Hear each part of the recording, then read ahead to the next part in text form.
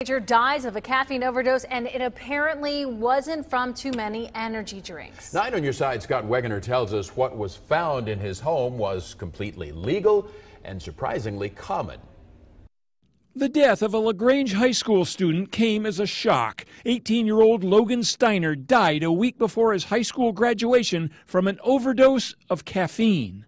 The Lorain County coroner found a lethal amount, over 70 micrograms per milliliter in his blood. Most energy drinks, he says, have only 3 to 15 micrograms of caffeine. But it appears energy drinks may not have been what killed him. Family members found bags of pure caffeine powder in their house the day he died. It's very easy to ingest lethal quantities without realizing how far you're going. Jeffrey Craven is the medical director for the Christ Hospital Urgent Care on Red Bank Expressway. The risk factor goes up exponentially when you're dealing with a powder.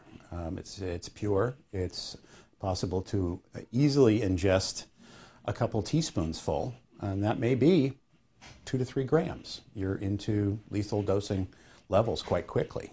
The temptation may be to use the powder for more than just staying awake. Do it, man! This video shows how one young man was challenged to snort the stuff through a straw. It also shows the immediate results.